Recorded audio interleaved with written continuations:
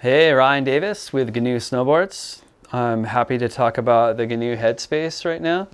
GNU Head Space is an asymmetrical twin. It has a deeper heel side cut than toe, a little bit more elongated contact points on the toe edge, and more aggressive Magne-Traction on the heel edge, giving you more stability on your heel where you don't have as much leverage in your turns. It's a C3 cambered profile, has a little bit of rocker between the feet, but it's camber dominant. It's a great park focus board, but a great all mountain board as well. Twin tip, if you are a regular footer, that's a nose. If you're a goofy footer, that's a nose. And has graphics designed by pro rider Forrest Bailey.